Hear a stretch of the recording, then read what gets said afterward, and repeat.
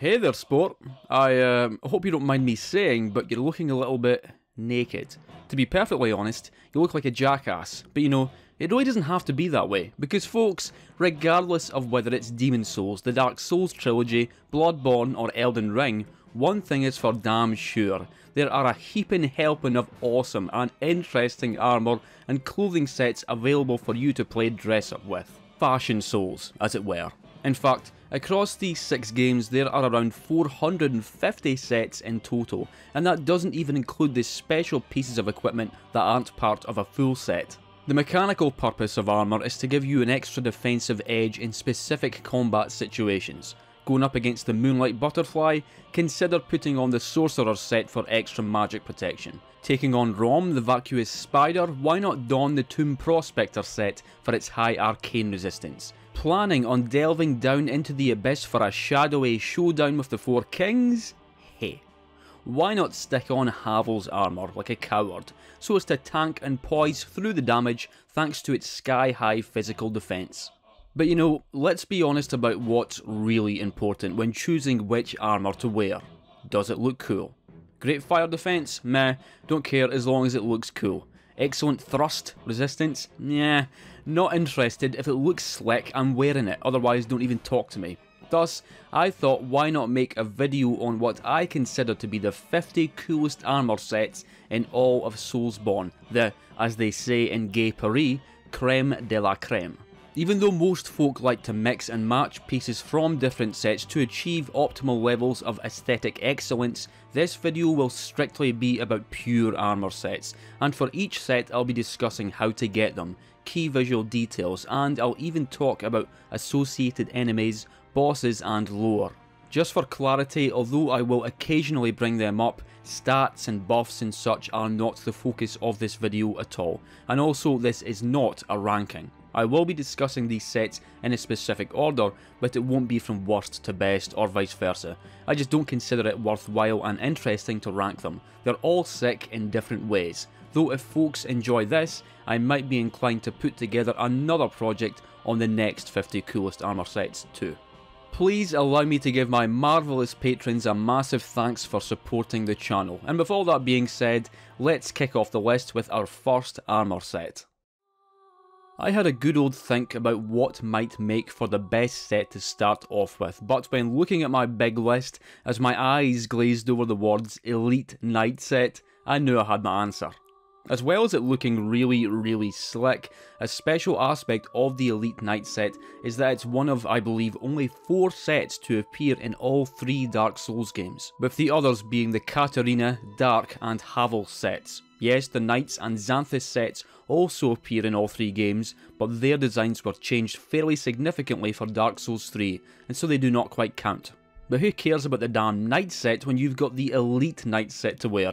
And I'm just now realising how many times I'm going to be saying the word set in this video. I'm sorry, but it's unavoidable. Set.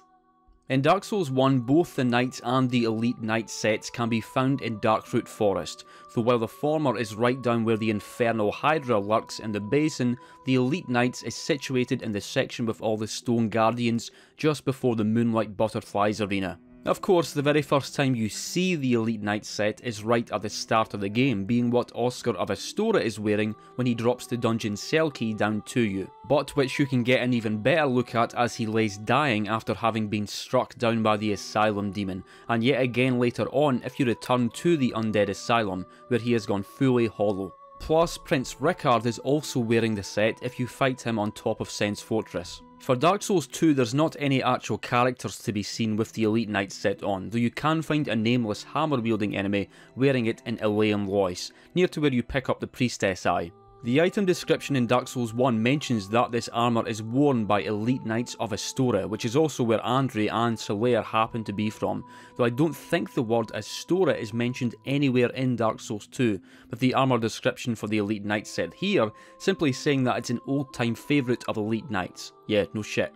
For Dark Souls 3, however, the name of Astora is still remembered throughout the land, though it's known as a fallen ruined kingdom in this game, rather than the grand holy land it once was. Andri of Astora wears the Elite Knight set this time round, though tragically the only way to get it without going through their entire questline is to kill them, and then buy it from the Shrine Maiden. Oh come on, I could never do that. Like many of FromSoft's most appealing armours, this one is rather asymmetrical, with the left side being covered by a bulky steel pauldron, steel glove and elbow guard, while the right side is comparatively less armoured, though still featuring sufficient protection. This would perhaps be for the left side to have more bracing potential, used for wielding a shield, while the right side requires more flexibility for swinging around swords and such. I also really like the little pouches around the waist, and there's even a small sheathed dagger hanging at the right side, regardless of whether or not you actually have a dagger equipped. I suppose in a sense, the Elite Knight set is rather traditional in its appearance. I mean, there's really nothing too outrageous or outlandish about it, but at the same time its crests, colours and small details give it this really appealing bright character, though some of that character certainly comes from the rather pleasant characters we meet throughout the Dark Souls who actually wear this set. What more can I say about it? It's a damn Dark Souls classic and is always one of my go-to armours when playing these classic games, and Dark Souls 2. And speaking of Dark Souls 2, the second set on the list is one originally found in it, though it would also make a cameo appearance in the third game. It's the Drakeblood Set. As with just about every set of armour on this list, you see enemies wearing it before you get to try it on yourself.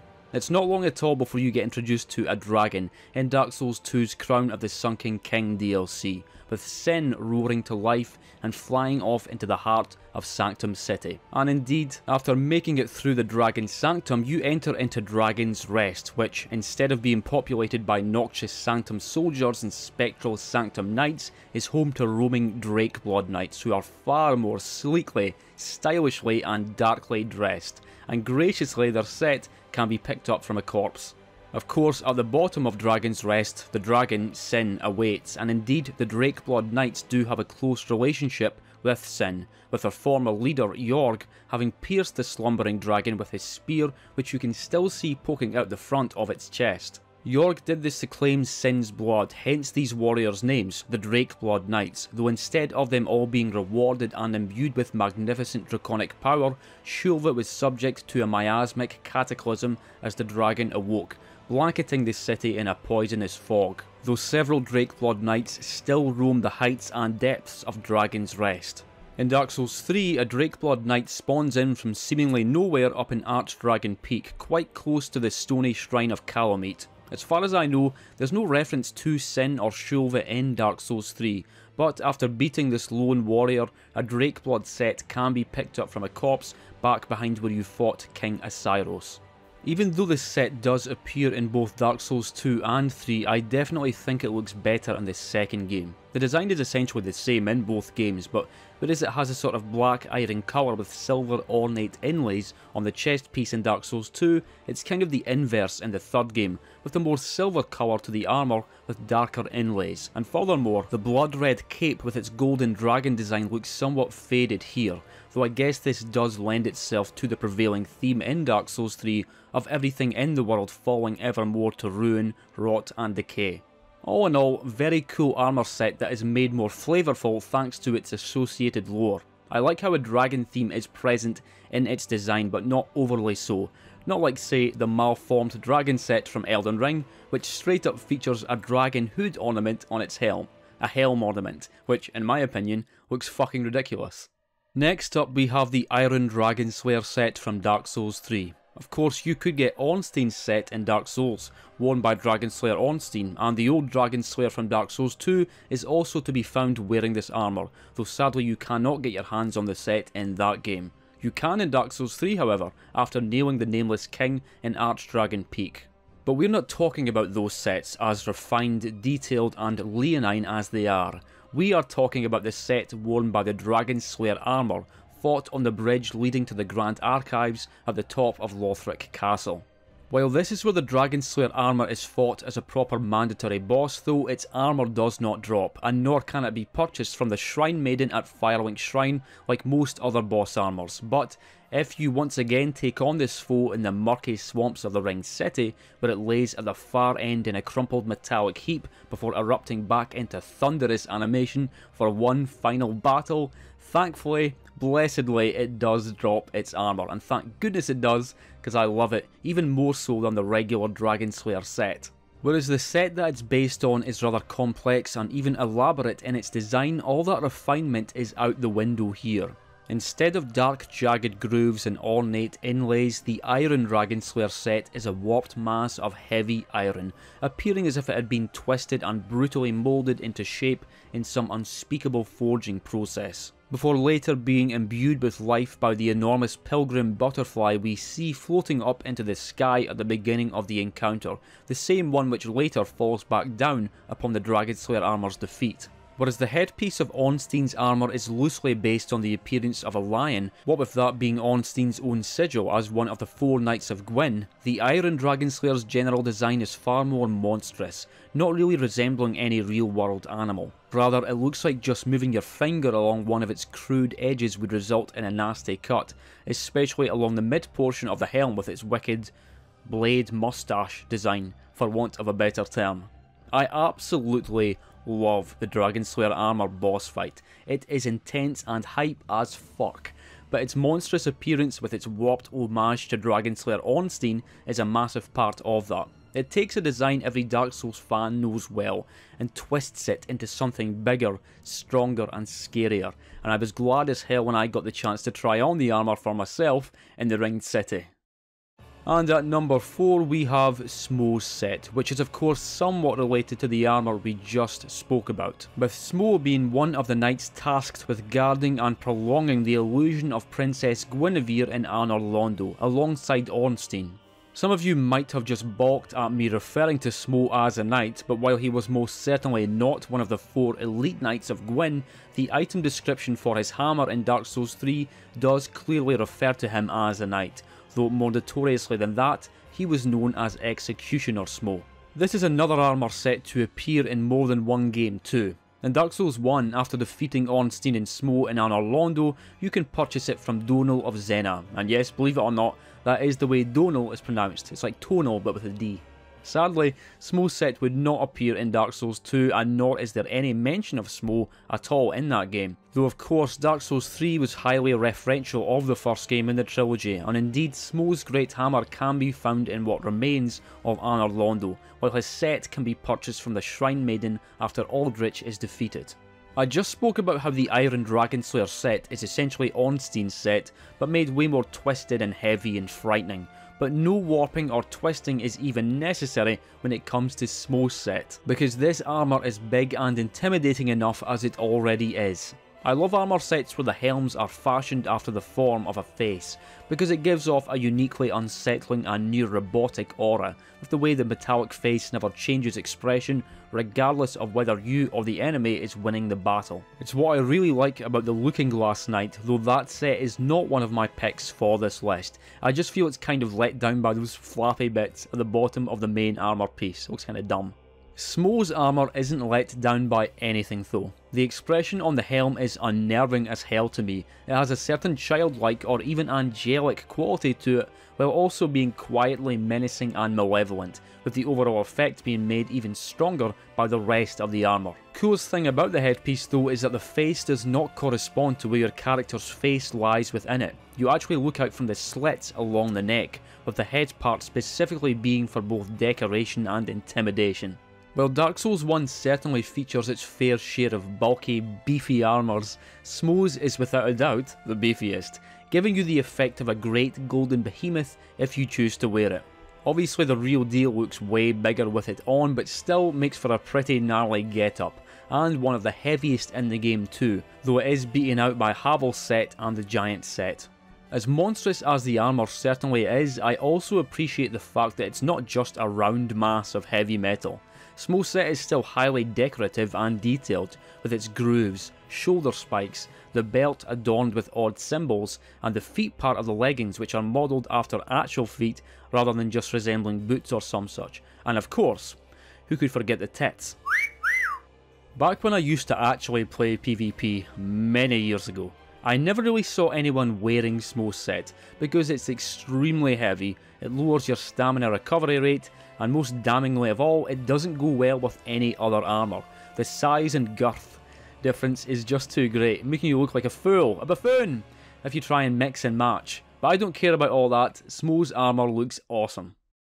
Aha, and now for our first Bloodborne set. Of course, Bloodborne doesn't really have armour as such, instead featuring lighter sets of protective clothing so as to maintain speed when fighting against beasts. But that's really just a lore-based distinction because mechanically these sets function exactly the same as armour, also featuring their own physical, elemental and status effect resistances. And hey, they look fucking awesome too. In fact, I could have gotten away with just featuring every Bloodborne clothing set in the game in this video, but instead I've focused on my absolute favourites, one of which is the Constable Set.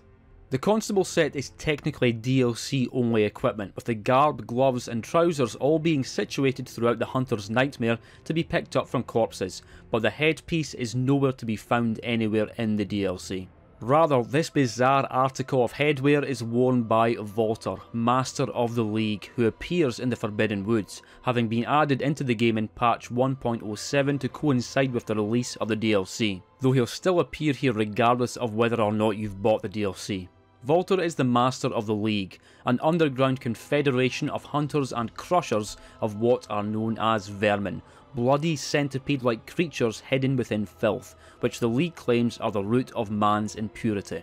You won't have encountered any such vermin yourself by the time you meet Volter, but after equipping the Impurity rune, you can harvest it from co-op play or collect it as drops from 3 specific red-eyed old hunters throughout the Hunter's Nightmare. And after crushing 5 vermin, Volter will pass the mantle of League Master on to you, which means now we get to wear the Master's Iron Helm, thus completing the Ensembler.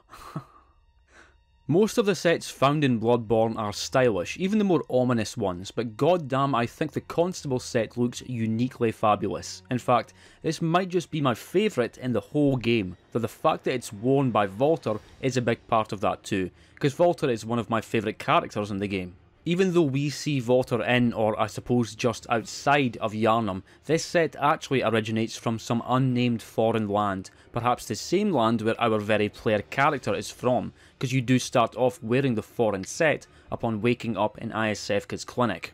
It looks very distinct from pretty much any other set in the game, being one of the only ones to be coloured blue, lacking that characteristic dark leather look favoured by Yharnamites. The entire set, well, minus the bucket helm, is actually near identical to what Victoria-era police constables wore, featuring the same button alignment, cape, and even also featuring a portable handheld lamp hanging from the right side of the waist. Sure, give me your sleek hunter sets and your black church garbs, they're all great, but for me, nothing matches the authoritative style of the Constable set, especially the way it combines a real-world uniform with a far more anomalous one-eyed bucket helm. Next up is our first but certainly not last set from Elden Ring. It's the Blackflame Monk Set. This is kind of a 2-in-1 sort of deal too, because the Blackflame Monk Set is the same as the Fire Monk Set, except blacker. Now, for every armour set I've discussed so far, there have been fairly organic ways of obtaining them, be it from simply picking them up throughout levels, purchasing them from merchants, or as a reward for killing a character or finishing a questline, and that's all great. But in other cases, and as was certainly the case for this armour set, you need to farm. I didn't have to do any farming for any of the Demon's Souls, Dark Souls 1 or Bloodborne sets in this video, but I sure as fuck did with Dark Souls 2 and 3 and Elden Ring. And it got a bit tedious at times, though at the same time it was also kind of enjoyable to just zone out and listen to some Dan Carlin's hardcore history whilst desperately trying to get the Fire Monk's gauntlets to drop. Oh please God, why won't the gauntlets drop? I farmed this guy here by the Guardian's Garrison on the mountaintops of the Giants for the Fire Monk set, and of course with the Silver Scarab Talisman and Mimic Tear Mask to raise my item discovery. And I also popped more than a few Silver Pickled Foul Feet until I eventually ran out, and it still took forever. See, the worst thing about farming for a set is that just because an enemy dropped a particular armour piece doesn't mean it won't drop that same piece again and again and again. By the time I eventually got the Fire Monk hood, I had 7 greaves, 6 pieces of armour and 6 gauntlets. It gets to the point where you think, is he ever going to drop that last piece I need? Can he drop it? What if he just never drops it? But then he did drop it, and I was glad. But the main prize was the Blackflame Monk Set, which I also had to farm for. Really rare enemy too, there are literally only 2 in the entire game. One in the Cainhurst Divine Tower and the other here in Volcano Manor. Thankfully, didn't take anywhere near as long to get every piece I needed from the Blackflame Monk, and so again, I was glad. Although my pick is specifically for the Blackflame Monk set, I still wanted to show off both versions, because even though they do have the same design except for a colour change, I like that. It's a simple but cool and thematically apt way to show the different paths of these heretical monks. The Fire Monks were tasked with guarding the Flame of Ruin high up on the mountaintops of the Giants, the one that we as players unleash upon the Erdtree after defeating the Fire Giant. And in fact, the terrible cyclopean visage of the fell god, the one who awakens during the fight with the Fire Giant, is vividly shown on the metallic chest piece of the Fire Monk set, amidst the bright red colour of the robes and hood. Meanwhile, the Blackflame Monk set is the same, except with black and grey robes instead of red, to represent the distinctive colour of the god-slaying Blackflame, though interestingly the face of the fell god is still present on their chest pieces, perhaps showing that while they did abandon their charge of guarding the Flame of Ruin, some part of them still remains loyal to the terrible and powerful god they once worshipped. And while we're on the subject of Elden Ring and fire, why not discuss a related armour set which I also think is pretty damn sick, the Fire Prelate Set. I spoke about the lengthy ordeal of trying to get every Fire Monk armour piece, but while I was going through that I also happened to be farming the nearby Fire Prelate for its set. Not an easy task either, by the way. These guys' abilities are nothing to sneeze at, and annoyingly there are tons of Flame Guardian enemies around too, with their long-range fire and briar attacks. I complained about how much of a bastard it was trying to get that one final piece of armour from the Fire Monk, but for the Fire Prelates it was their gauntlets that proved to be absurdly elusive. In fact, before they eventually dropped, I had accumulated 12, yes, 12 helms. 2 armours and 5 greaves. Speaking of their armours, you can find a unique Fire Prelate with altered armour in Fort Lyde on Mount Gelmir, which is a guaranteed drop for killing it. Same with the outrageous looking Prelate's Infernal Crozier weapon. The struggle was worth it though, because I adore this set. The Fire Prelate is another rare and late game enemy, only being found in a few locations, but goddamn they're great and a magnificent one visually speaking. They wear similar red robes to the Fire Monks. In fact, the Prelates themselves are the commanders of all Flame Guardians, with the Iron Cauldron atop their helms made to resemble the very crucible of the Giants, which stands high above all else in the mountaintops. The item description for the headpiece states that the embers within this cauldron have long since died out, though as anyone who has fought a Fire Prelate will be well aware, it's not long in getting dramatically reignited. Sadly though, due to the helmet not being an actual weapon, you cannot make use of such attacks when you yourself wear it. Now that I think about it, that's something that's completely missing in all of FromSoft's games. There are no armour based attacks to speak of, though hopefully we see something like that in the future. The cauldron aside though, the Fire Prelate set isn't too dissimilar from Smough's set, also featuring a creepy face design on the helmet, also being very round and large, and also boasting a cracking pair of bajungas. The regular central armour piece looks great with its red cloth, but gotta say I prefer the altered version of it, which features no cloth or colour, instead simply exposing the raw black iron beneath in all of its glory. For as much as I love it, I think Executioner Smough's armour has a proper rival with the Fire Prelate set. And finally we have our first set from Demon's Souls. This game doesn't have as many to choose from, and a lot of what is here is pretty tame compared to what would come in FromSoft's subsequent games, but there's still certainly some cool stuff to be found here, such as the Gloom Set. A part of what gives the Gloom Set its compelling aura is the character found wearing it, that being Yurt the Silent Chief, a dark and ominous man locked away inside a grim cage at the top of the Tower of Latria, who requests that you let him free. It's exactly like Dark Souls 1's Lautrec situation, though in Yurt's case you don't even need a key to free him. Once he is free though, he will migrate over to the Nexus, at least after aimlessly and awkwardly wandering around on this platform for a while, and once there he will gradually slaughter the residents of the Nexus. Again, not entirely dissimilar to how Lautrec will kill the Firekeeper if you don't boot him off a cliff first. Give me that fucking ring, you prick. Only way to stop Yurt carrying out his murderous crusade happens to be the same way you can get his Gloom Set. Just kill him. Either up in the Tower of Latria where you find him, or in the Nexus, whichever you find most convenient. The Gloom Set is pretty damn heavy, having the exact same weight as the Fluted Set, though it's not as heavy as the Brushwood or Dark Silver sets. I always thought Demon Souls made it way more awkward to use heavy armour than the other Souls games. Got to really pump the points into stamina so as to not fat roll. The Gloom Set is certainly worth spending those few extra points though, because compared to pretty much any other set in the game, it's way more stylishly wicked.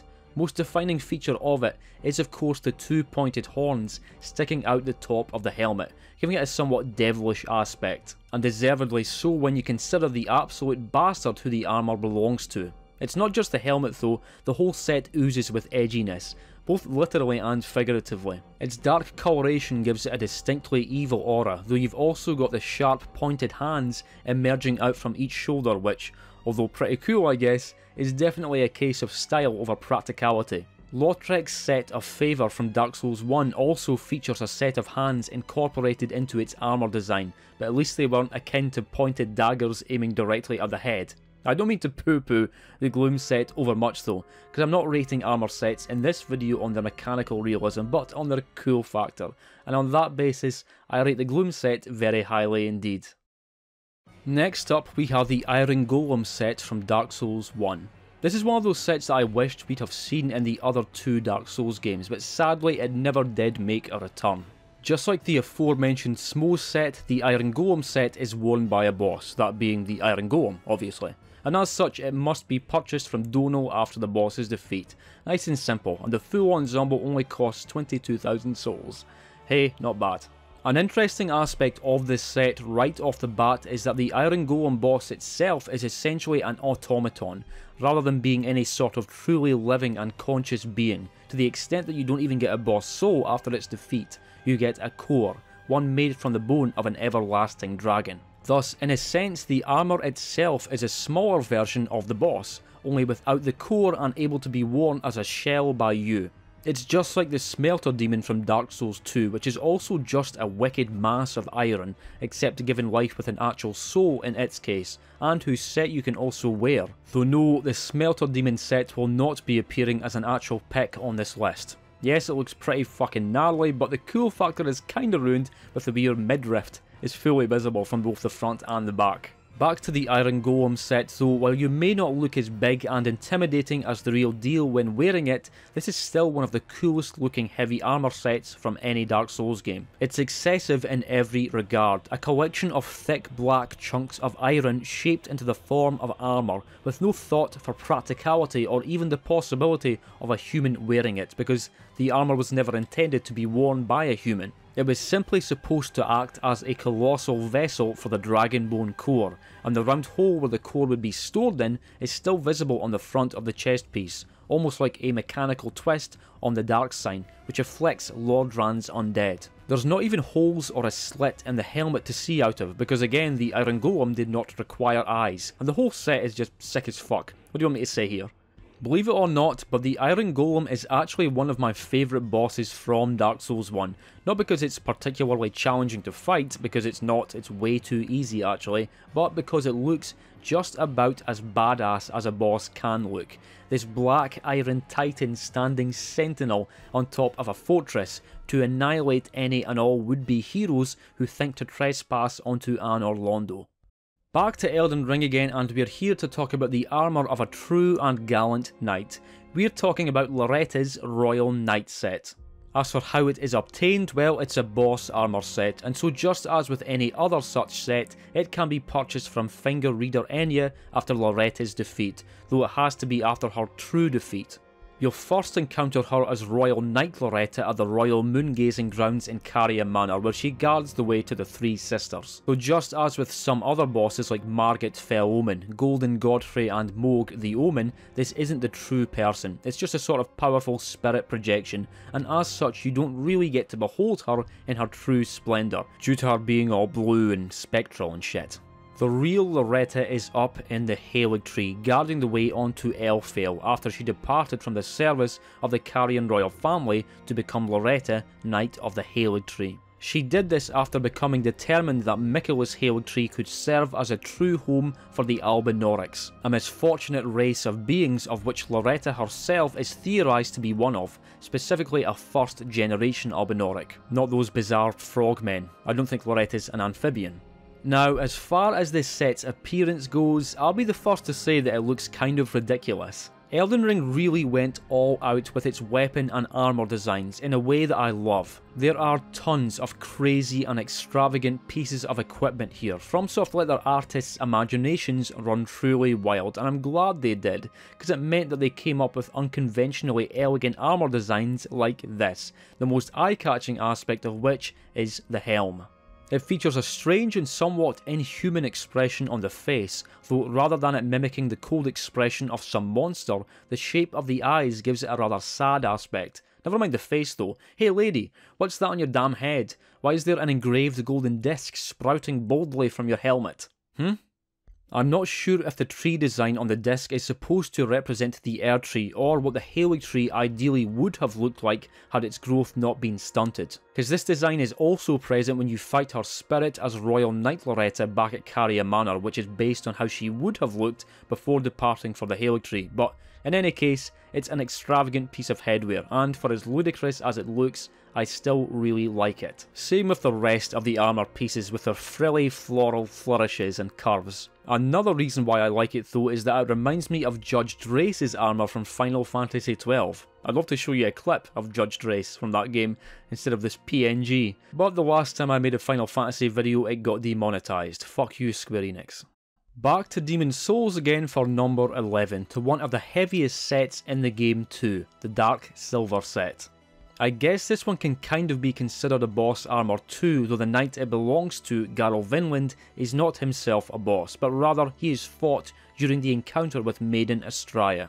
You first hear of Maiden Astraea and her loyal Garl Vinland during the intro sequence when the narrator is naming some of the heroes who ventured through the thick, colourless fog back into the fallen kingdom of Boletaria. She even mentions the aforementioned Yurt Silent Chief here. It's not until the final stage of the Valley of Defilement, however, that you get to meet this saintly duo, and for as pure and pretty as Astraea certainly looks here, the meeting is a grim affair. Since passing through the fog, Astraea has become the archdemon of the Valley of Defilement, abandoning the god she once served after seeing the squalid suffering of the inhabitants of the valley to herself become their saint and saviour, their figure of hope and worship. Sounds kinda touching when considered at a surface level, but it has to be noted that the Valley of Defilement remains an absolute hellhole of disease, filth and terror, now even with demons roaming around to collect souls for the new archdemon, to then flow into the abyssal maw of the old one. And so for as sympathetic as we're sort of tricked into being for Astraea with her gentle smile and tender words, and by the beyond incredible track that accompanies the fight, or at least it was incredible in the original before they made it far more generic for the remake, I am not the greatest sympathiser of her actions, but I'm getting off track. Extremely cool moment at the beginning of the encounter is when Garl Vinland rises up from a gruesome pile of rotten human corpses before exchanging a loop with his saint before coming to confront the player, clad in his distinctive dark silver armour, which he will drop upon defeat, though it is heavy as fuck, so you'll almost certainly have to send it to storage. I am glad they added that feature for the remake.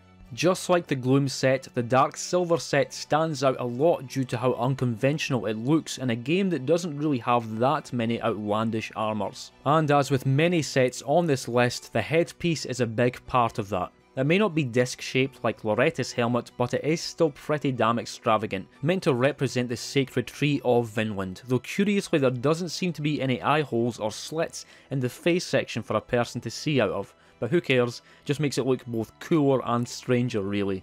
Even though it's called dark silver armour, it looks more like a sort of white silver from some angles, but even so I do always appreciate any sort of twist on the traditional shiny silver armour coloration and texture that we're all familiar with by now. FromSoft would kinda bring back Garl Vinland's general style with Paladin Leroy in Dark Souls 1, who himself was another warrior of God, though I guess the biggest similarity between the two figures is not so much their armour sets but their weapons, with Garl wielding Bramd, an enormous iron hammer, whilst Leroy wields Grant, an enormous iron hammer. Leroy would not be the only callback to Garl Vinland though, which brings us on to our next armour set. At number 12 I have Velstadt's set, which might just be my single favourite set in Dark Souls 2. It's boss armour, and so in traditional FromSoft fashion, after Velstadt has been defeated, it can be purchased from Mollin the Armourer in Majula. Pretty expensive too, it will set you back about 45k souls. Once again we've got a holy warrior wielding an enormous blessed hammer, though Velstadt looks way more similar to Garl Vinland than Leroy did, most notably due to the triangular headpiece. Whereas Garl's set was dark silver though, Velstadt's is the colour of brass or bronze, and I guess excluding the headpiece, the rest of the set looks fairly distinct. For a start, the face portion isn't completely covered with metal anymore, and Velstadt's set features a dark purple cape which kinda has the texture of scales. A pretty cool Demon Souls callback though is that just as Saint Astraea summons Garl Vinland up from a fetid mire, Ilana's Squalid Queen can summon up Velstadt from some unseen mire during the boss fight with her, and the colour of his weapon and armour is different here too. Kinda looks like he's covered in shit, to be honest. Ooh. I'm a massive fan of Velstadt as a boss. I think he's great fun to fight, but his backstory is great too, and his presentation is quite cleverly done. He's been corrupted by the dark due to his exposure to it down here in the Undead Crypt where he guards the way to King Vendrick, to the extent that even his soul has taken on the bursting purple hue of the dark. It looks very similar to the soul of Artorias from Dark Souls 1. The difference though is that with Artorias you can instantly tell that he has completely lost it, not only by his wild animalistic motions but by his ragged, dark drenched armour, whereas with Velstadt there is no immediate visual giveaway. His weapon and armour appear completely clean and pure, perhaps because they were once blessed with miracles to make them more resistant to the dark. It's only at the halfway point of the fight that Velstadt reveals the true extent of his internal corruption, channeling the power of the dark with his sacred chime hammer, and I just really love how you're sort of tricked into initially thinking he's managed to remain pure, clad in his magnificent blessed armour, in a position of prayer within the solitary beam of light left in the crypt, before the truth is revealed. All that aside though, I just think his armour looks really fucking cool, okay?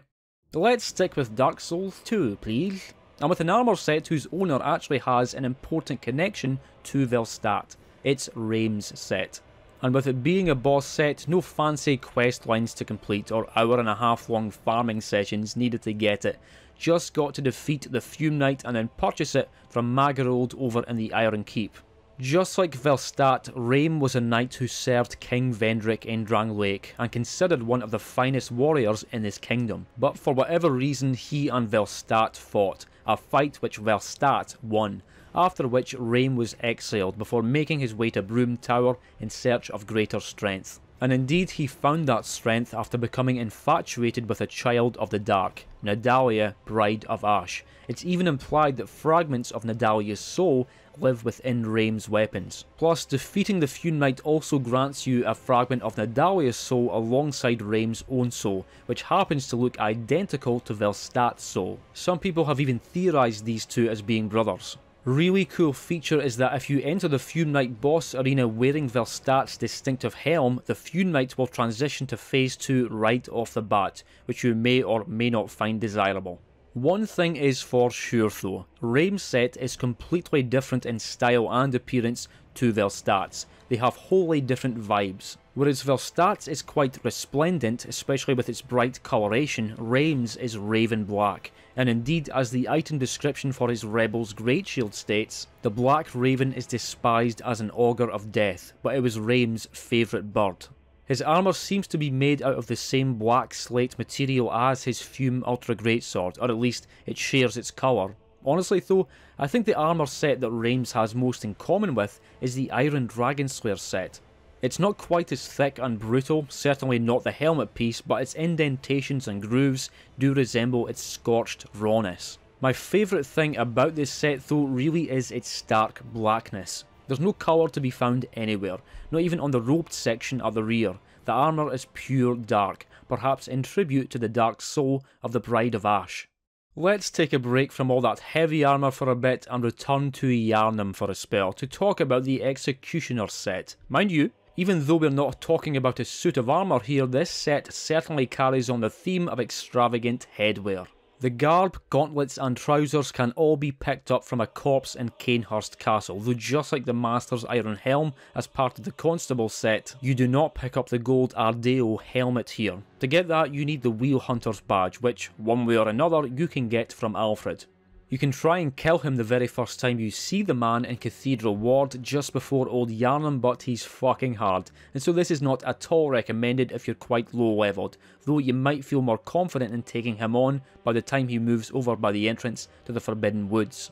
Or, if you want to do it all by the book, you can just complete his questline, and you really should too, because it's short and simple, and it concludes with one of the sickest moments in the whole game, where for the first time you get to see Alfred wearing the full Executioner set complete with the gold Ardeo, though the figure featured on the stone statue where you first meet him is also seen in full Executioner regalia.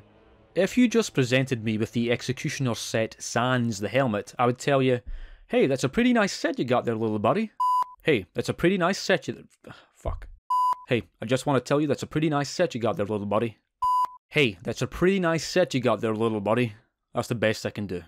The set is light, flowing and elegant while still appearing quite robust, and even though the Executioners are a separate group from the Church Hunters, this garb would later become the basis for all Church attire. In fact, you can even see Ludwig, who was the first hunter of the church, wearing what looks like tattered scraps of the Executioner set during his boss fight. Even so, the garb, gauntlets and trousers alone aren't quite interesting enough for me to include it into the top 50, but when you take the gold Ardeo into consideration, yeah, this is some top tier fashion souls, fashion born. It's a wholly intriguing combination of fairly conventional elegance with something way more weird, this bizarre golden ornament said to be a symbol of luminosity, ambition and unflagging resolve to face impurity. Staring it down with stern golden spirit, just like, I suppose, Alfred would ultimately do when he crushed, pounded and mashed Annalise, Queen of the Vilebloods, into a squirming pink paste. Let's leave behind the gory crimson madness of Bloodborne for now and return back to Dark Souls 2, this time to the Heide Knight Set, and the first Dark Souls 2 set on this list so far that I actually had to farm for. Oh, you bet I did. See, farming can be uniquely irritating when it comes to this game. For every other Soulsborne game, if there's any enemy with a set you might want, and you know there's no other way to get it, just got to keep killing them until you get what you need. Might take a damn while, but it's a straightforward enough process. In Dark Souls 2 though, enemies don't stick around forever. After you kill something 12 times, it will no longer respawn after you touch a bonfire. Obviously FromSoft did this so that players who were truly struggling in particular levels could catch a break after so many attempts, to gradually render the level easier the more enemies despawn from it. But of course, this is far from ideal if you want to farm equipment, cause the last thing you want to happen then is for enemies to start disappearing along with the chance to claim their sweet loot. There are workarounds however. For one, you can join the Covenant of Champions, which means enemies will never despawn, but this also makes enemies very noticeably harder, making the process of farming that much more painful, and furthermore, if you already despawned an enemy prior to joining the Covenant, they don't come back. The other way to make shit reappear is to use a bonfire aesthetic to locally raise the New Game Plus number, but just like the Covenant of Champions, this makes things harder, and enemies will still despawn after their 12 lives are up. And I had to contend with all this when farming for the Heide Knight set. The drop rates for the Heide equipment are super low, and let's not forget that these knights are pretty difficult enemies. In fact, I don't think I like them very much. Their attacks are weird as hell and have a sort of odd rhythm to them that I never quite got to grips with. And the Scholar of the First Sin version of Heide's Tower of Flame is bloody outrageous with its increased concentration of enemies. Not to mention the extra ones and the phantoms if you happen to be on New Game Plus like I was. That said, this was also kind of a blessing, because even though I did despawn several Heide Knights throughout this level, there was still enough of them dotted around for me to farm, but god damn did it take a while. With the Fire Prelates and Fire Monks from Elden Ring, I was getting tons of drops. It's just that I wasn't getting the right drops that I needed to complete the set, but I was barely getting anything with the Heide Knights. In fact, I never managed to get the Heide Great Helm. It just would not fucking drop for me, but thankfully an alternate helmet did exist. That being the Heide Knight Iron Mask, which is a guaranteed drop from the non-respawning one, very well hidden away down in the gutter. The issue was, the first time I fought him here, he actually killed me, because he's pretty tough, though upon returning back to the same spot directly afterwards, I realised he was gone. There is an edge here, which he must have fallen over right as he killed me, which meant no Heide Knight Iron Mask for me. Cool, great, okay then, fine. Thankfully though, bonfire ascetics are a thing, and I simply had to burn one here to shift the gutter up one difficulty level, which also respawned the Heide Knight, finally allowing me to complete the set. Gotta be honest too folks, all that grafting was completely worth it, cause hot dog, this is some majestic armour. I mean, it's pretty much perfect. I know I said earlier that Velstadt set might be my favourite in Dark Souls 2, but nah, I think it might just be the Heide Knight set.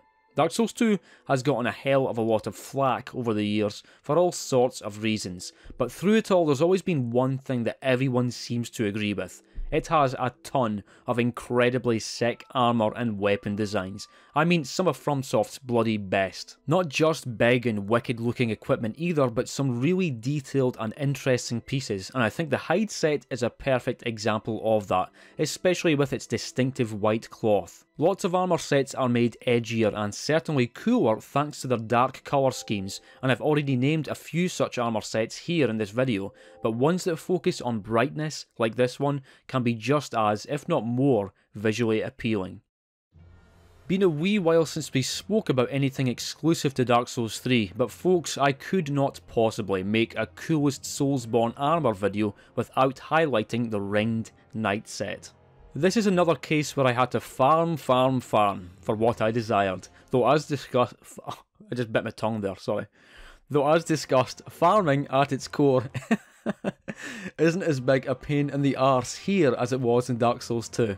Mind you, let's not forget the fact that the Ringed Knights make for very tough opponents, one of the most difficult in the game in fact, and they come in 3 different variants, sporting either a sword and shield, spear and great shield, or paired greatswords, meaning collectively they have a ton of different attacks in their arsenal, big, terrifying, fiery attacks, not only from their weapons, but also from their draconic shields, and that means they are not easy to quickly farm. I initially tried focusing on this section to the side of the swamp, but soon realised it wasn't going to work. Yes, there are a lot of them here, but too many actually. I was getting overwhelmed, and worst of all, the giant here spots you as you try to move across, meaning you've got volleys of arrows to deal with too, or the Silver Knight Ledo Spectre. I originally thought, hey, no big deal, I will just kill the giant, only to discover that he fucking respawns. I do love the placement of this giant here. It makes for a powerfully depressing sight, seeing this towering titan wading through this desolate swamp at the edge of the world, roaring into the sky in hostile anguish. But even so, he has no bloody business respawning. Should be a one and done type deal, thank you very much. Wham bam, thank you ma'am.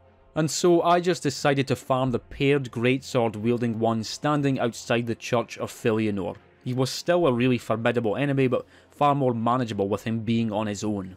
Even so, just like with the Heide Knight set, this took well over an hour. Got to the point where all I needed to complete the set was its main armour piece, but I just kept getting everything except the armour. However, I did discover that they can literally drop 4 Titanite chunks at a time. It's pretty nuts.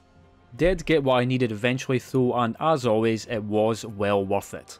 The ringed set is quite unlike any other on this list, in that it is implied to be partially alive in a sense due to it having been forged in the Abyss, though its malformed black appearance does give a passive resemblance to the armour of Gwyn's Black Knights, whose souls were burnt to ashes and whose own armour would be warped, scorched and blackened after Gwyn linked his own soul to the First Flame, an act which kicked off the endless cycle of soul sacrifice needed to keep the flame burning until the age of Dark Souls 3, where the world has become completely stagnant. Interestingly, you can also see horns sprouting off irregularly from the Ringed Knight's armour, not to mention from their various weapons, with these horns looking very similar to those found on the goat-like grue found throughout Farron Keep and the Demon Ruins. And of course, horns would also come to represent primordial life in Elden Ring, manifesting on the bodies of the misbegotten and omens. The single most defining feature of this set, however, is of course the ring. The scorching seal of fire glaring from the front of the armour, cast there by the gods in defiance of the dark of the Abyss, though the Ringed Knights in turn would don layers of cloth around their eyes in defiance of the gods, paying homage to the dark through self-imposed blindness. Unbelievably cool level, incredibly cool enemy, and extremely cool armour set. Let's go back to Dark Souls' roots for number 17 please, travelling all the way over to Darkroot Forest, the same place where we found the Elite Knight set, though the armour we're concerned with here does not originate from the likes of Astora, but rather from the East. It is the Eastern Set. The Eastern Set is of course worn by Shiva of the East, who is one of my favourite characters in Dark Souls 1. Shiva doesn't really have an actual questline, at least not one which was included in the final version of the game, but even so, he's interesting, friendly, and is superbly voice acted. And that's why I'm glad as hell that you don't have to actually kill him to get a hold of his armour, because you can find the entire Eastern Set perched on a cliff at the far side of the forest. Though if you want his Marakumo curved greatsword and round iron shield, you do have to take him down. Like a number of other armour sets, the Eastern Set skipped a game, not being obtainable anywhere in Dark Souls 2, though you can purchase the Marakumo from Weaponsmith Ornifex, and its item description even mentions it being brought to this land by a foreign warrior, clearly referencing Shiva. But in Dark Souls 3 the armour was brought back, just got to pick up the Easterner's ashes in Anor Londo and hand it off to the Shrine Maiden, who then lets you purchase the full set. FromSoft is a Japanese company of course, but for the most part the themes and aesthetics of their games are very western based, in the realm of dark medieval fantasy with knights and castles and wizards and such. But even so, there are several characters and pieces of equipment which are very much Eastern inspired. I think it's really interesting how there is some vast Eastern land in the Dark Souls universe, a place home to samurai and enormous horned Oni, but a place that's only ever referenced in item descriptions and such. It's like with George R.R. Martin's A Song of Ice and Fire series, where you have places like Leng and Iti and Ashai far to the east that are sometimes mentioned but never actually explored by the main characters, at least not yet anyway. I really appreciate this sort of world building, because it gives you just enough information to get you intrigued, only to leave the rest to your imagination instead of telling you exactly what these faraway places are actually like. Anyway, the Eastern Set with its Asian influence looks like nothing else in Dark Souls 1. Sure, you have your katanas and such, but none are as stylish as this magnificently detailed set. The helmet seems to be inspired by a kendo mask, except with a fuller, more metallic design, though my favourite detail is the large iron lion which makes up the left pauldron. Indeed, pretty much every inch of this set is embroidered and decorated, with black and gold flourishes and medallions, and just like with the Elite Knight set, it features a bunch of ambiguous belts and pouches and pockets, and it all just makes for a very eye-catching, elegant and unique overall design.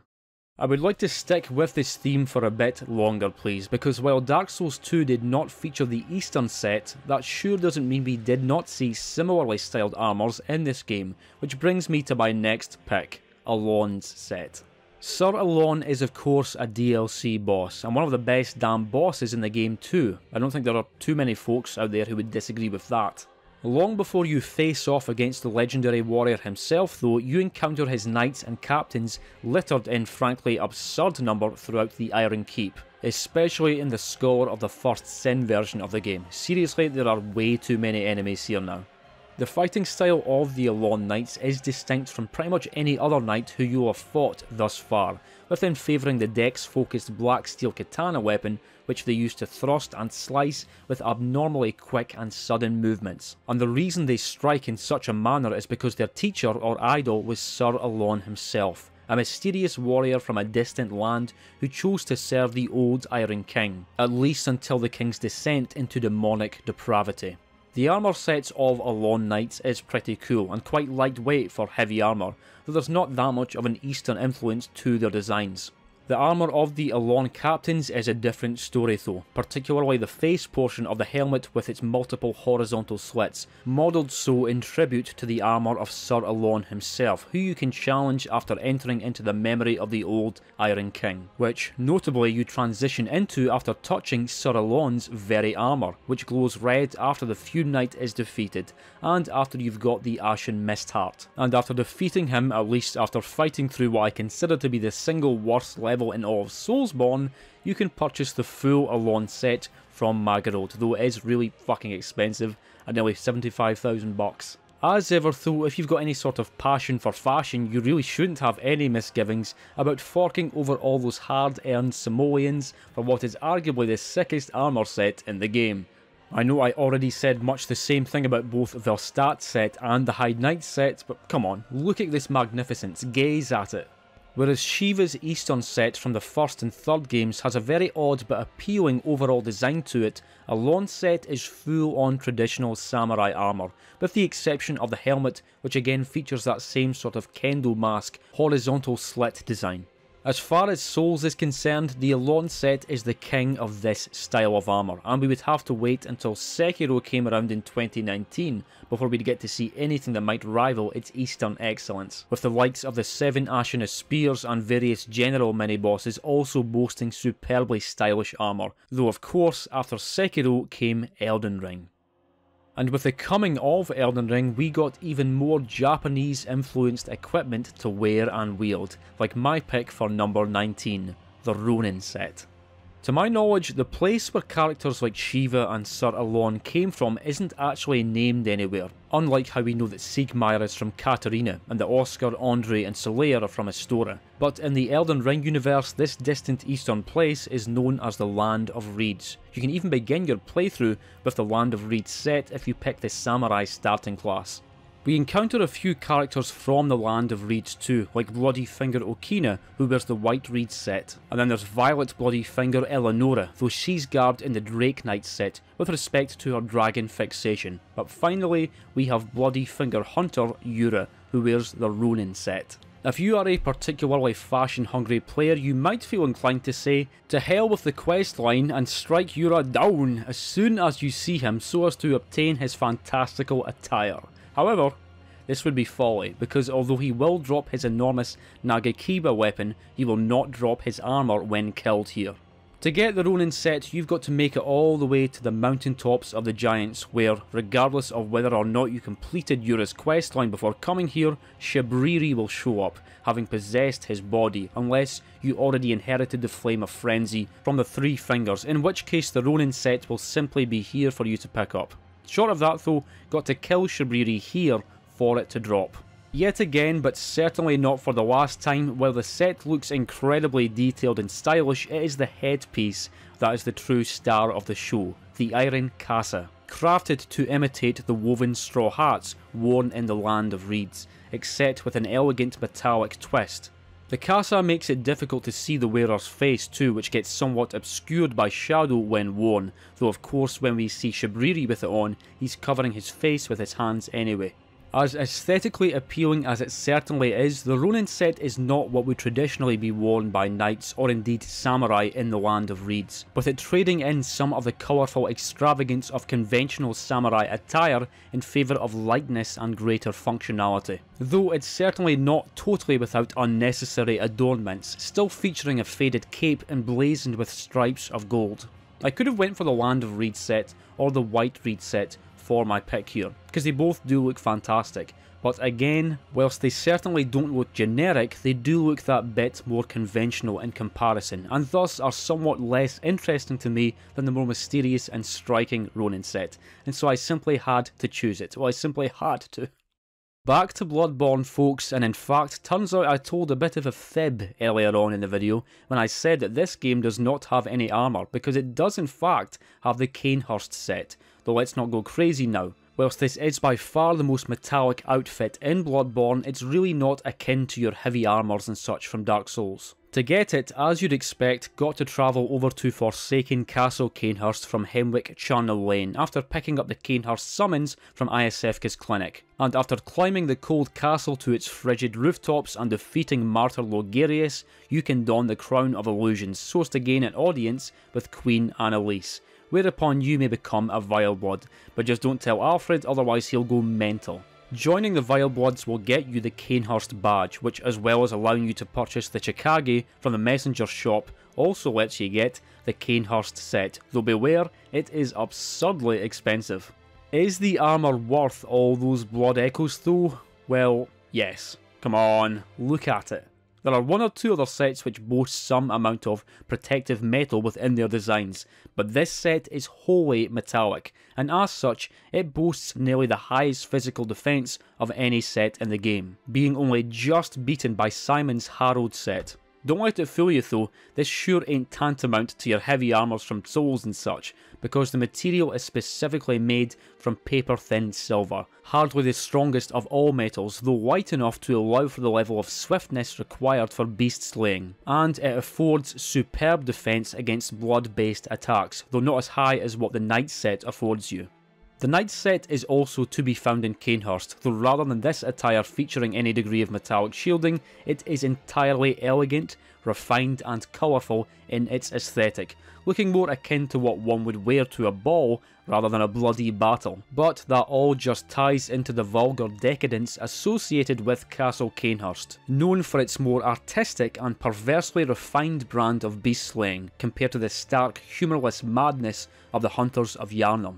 But never mind all that pompous, noble nonsense, I'll take the Cainhurst set please. Not just because it's Bloodborne's only example of actual armour, but because it's an example of damn fine looking armour. I'd have chosen it for this list even if it had appeared in Dark Souls or Elden Ring. I bet there were a few of you sitting there thinking, when's he going to talk about Artorias? Artorias' set better be on this fucking list. Well, it is on the list, obviously. Who do you think I am? And it's another set that skipped Dark Souls 2 before once again returning for the third game. You acquire Artorias' set the same way you can other boss armours, that being by paying a visit to Dono of Zena under the bridge after defeating Knight Artorias over in Ulusil. Though just like the Cainhurst set, it's another very expensive one, setting you back 20k souls for every piece purchased. As for Dark Souls 2, like I said, the Wolf Knight's armour does not appear, though its Abyss Greatsword does as the Majestic Greatsword, which even has an expanded moveset when you wield it in your left hand. Artorias himself wields his weapon with his right hand when you fight him as a boss, but that's just because his left arm is useless and broken after sustaining a grievous injury down in the Abyss, presumably at the monstrous hands of Manus. Just like in Dark Souls 1, the set must be purchased in the third game, specifically from the Shrine Maiden in the dark and very creepy version of Firelink Shrine in the Untended Graves, though thankfully it ain't as expensive this time round, and furthermore it's known as the Wolf Knight set in this game, with Artorias' actual name having long been forgotten. Just like the Elite Knight set, Artorias' set is damn legendary, not least of all because of what an awesome boss Artorias himself is. In fact, I think he's hands down the best boss in Dark Souls 1. But let's not get unnecessarily sidetracked and dazzled by the enjoyability of his mechanics as a boss, because the aesthetics of his armour alone are more than enough to earn a place on this list. I spoke about another dark tainted character earlier on, that being Velstadt, though as I said there, his armour and weapon appear deceptively pure and pristine in form and colour, but for Artorias' set, the abyssal corruption is immediately apparent. Which makes sense, the dark seeped into Velstadt's soul over time, whereas Artorias plunged himself headlong into it. The armour itself doesn't appear to be too compromised structurally, but it's the tattered azure blue cape that really tells the story. You can still see a golden pattern emblazoned on the back, but it's completely frayed at the bottom and even damp from being drenched in the dark purple fluids of the abyss, just as Artorias' soul itself would be drenched. And that also applies to the soaked tassels sprouting off from his helmet, which, although Artorias was known as the Wolf Knight, one of the 4 Knights of Gwyn, is shaped like a bird's beak. In Dark Souls 3, the armour is in much the same condition, though slightly more frayed and discoloured in places, but the black vein-like flow of the abyss can still be seen in some places, such as along the gauntlets. And even though countless ages have passed since Artorias walked the abyss, his twilight blue helmet tassel is as damp with the dark as it ever was and ever will be. Artorias is a legendary FromSoft boss with a top tier design, and that includes his Abyss Greatsword weapon, which I consider to be the single coolest boss weapon in Dark Souls 1. And even though this is not a ranking video, if it were, Artorias' set would probably be in the top 3. Of course, even though Artorias did meet a tragic end, completely losing his mind to the abyss, not only would he leave behind a legacy of unflinching duty and heroism, but also his wolf blood. Blood that would be consumed and shared between a new set of heroes, the Undead Legion. Yes indeed, we cannot talk about how cool Artorias and his set is without also giving a massive shout out to the Undead Legion, the Abyss Watchers, who serve as collective Lords of Cinder through their shared wolf blood, providing a fantastic and memorable boss battle accompanied by one of the all-time greatest boss soundtracks. And after the defeat, their set can be purchased from the Shrine Maiden. Although the Undead Legion were inspired by Artorias' fight against the Abyss, both sets are quite different in appearance, though one attribute they do share is that they are both fairly light, so as to allow for the sort of fanciful attacks and manoeuvres that both bosses perform throughout their respective boss fights. In fact, there are even iron kneecaps affixed to the Undead Legion's leggings so as to allow for their aggressive sliding and gliding fighting style. Much of the set features black dyed leather with segments of iron armour and chainmail for added protection, though the most striking source of black is without a doubt the veins flowing darkly up from the frayed lower edges of their capes, though even more notably around their distinctive pointed helmets, tying into the tragedy and irony of the Undead Legion, that being that in fighting the Abyss they were always doomed to eventually become infected by it. Though instead of the story of Artorias, who was a lone knight apart from his canine companion Sif, here we have an entire legion of infected heroes who are so devoted in their abyss fighting mission that they are locked in an endless battle in this corpse-littered hall, slaughtering each other and then resurrecting due to their undead curse, only for the battle to begin yet again in an eternal cycle, at least until the Unkindled One ends their abyssal torment. Something I really like about the set is the description of the pointed helmet, which reads, "This pointed steel helm was a distinct symbol of the Legion, shirked as a sinister omen by the masses."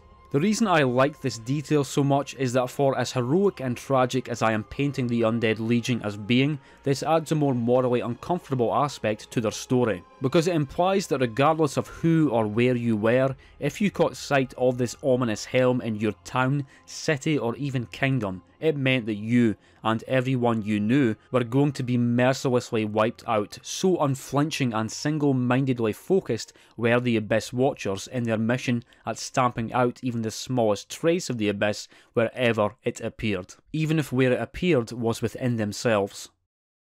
But now we have our first example of a non-Bloodborne set which is more akin to clothing rather than armour. It's the Preceptor set from Elden Ring. Funnily enough, even though I love the way this set looks, I most certainly do not love the two individuals who wear it, those being Preceptor Miriam, found in the Carrion Study Hall, whom I consider to be the single most obnoxious and bothersome enemy phantom in the entire game. She's like an even more annoying version of the Crystal Sage from the Grand Archives in Dark Souls 3. And there's also Selvis, Ranni's Preceptor of the Sorceress Arts, found in his tower in the Three Sisters beyond Caria Manor, and who is also an arsehole. As such, you bet I took delight in striking him down for a set, only to discover that even though you can deplete his HP here, he is unkillable at this point, and will straight up disappear until you use a Celestial Dew of the Church of Vows to bring him back. It was really annoying too because I had another save file on my PlayStation where I have every part of the Preceptor set except for the long gown.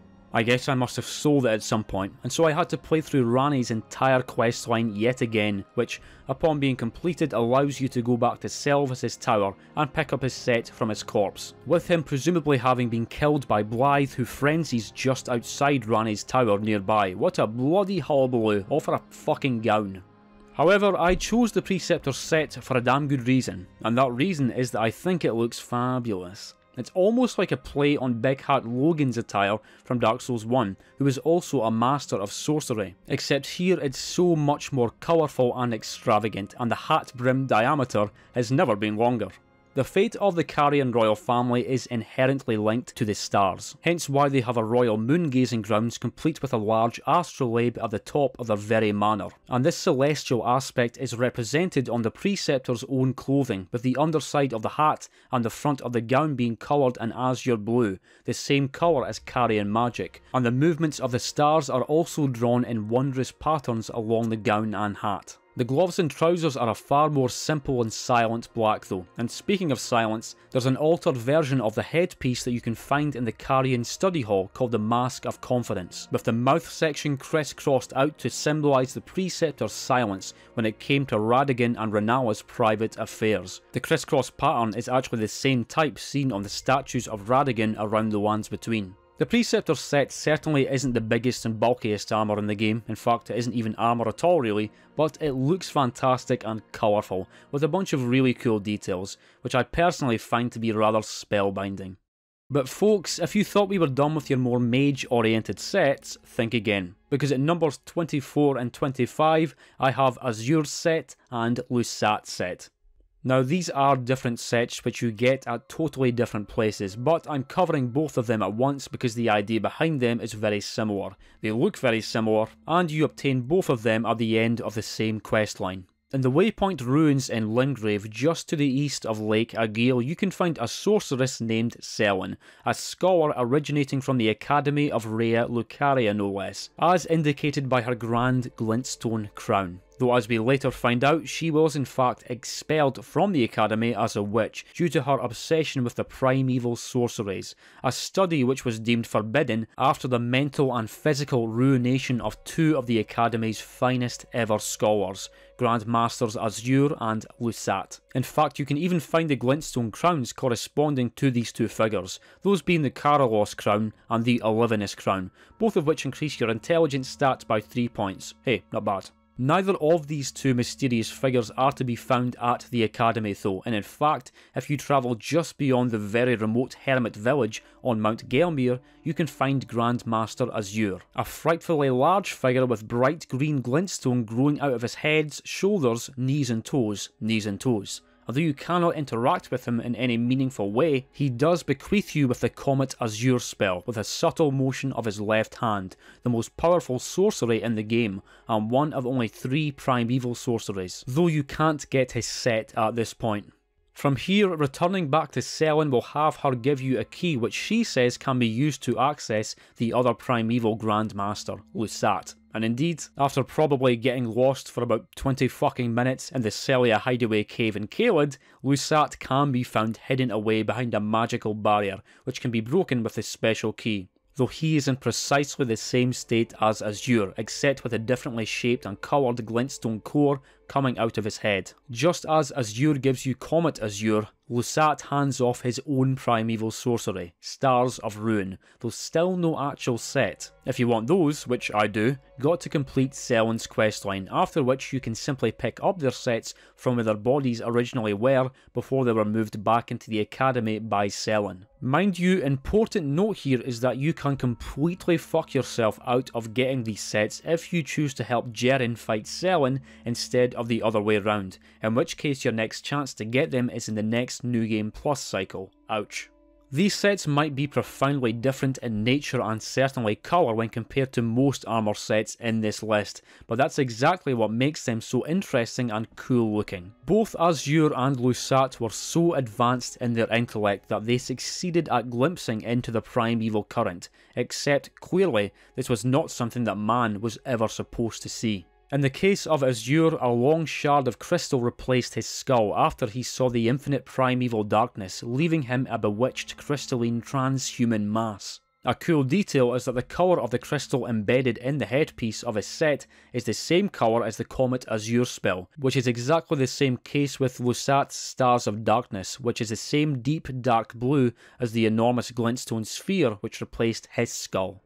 Both sets are super cool, but I definitely prefer Lusat's. I love that deep blue colour, and the sphere's formation looks even more alien than the shard formation of Azur's set. Furthermore, the crystal sphere kind of resembles an eye, not too dissimilar to Estelle's single eye, staring out from beneath its dreadful skull. And the variant of Estelle found in the consecrated snowfields is specifically called Estelle Stars of Darkness, which sounds kind of similar to Lestat's Stars of Ruin sorcery. I love a good shiny knight's armour as much as the next person, a robust collection of chainmail, black iron plates and leather with some fancy cape showing a grand family crest. But I also love shit like this. Your more anomalous sets which feature strange shapes and colours born from dark cosmic currents. It's borderline Lovecraftian, but with a glintstone twist to make it even more interesting. In short, it's pretty goddamn cool. Well folks, that concludes part 1 of this project. The first 25 of what I consider to be the coolest armour sets in all of Soulsborne. We've got plenty of good shit still to come. So if you're pissed that your favourite designs weren't showcased, hey, maybe they'll be in part 2, so tune in for that. In any case, I sincerely hope you enjoy my video. Please allow me to give another massive thank you to my wonderful Patreons for supporting the channel. And with all that being said, cheers for watching and cheerio.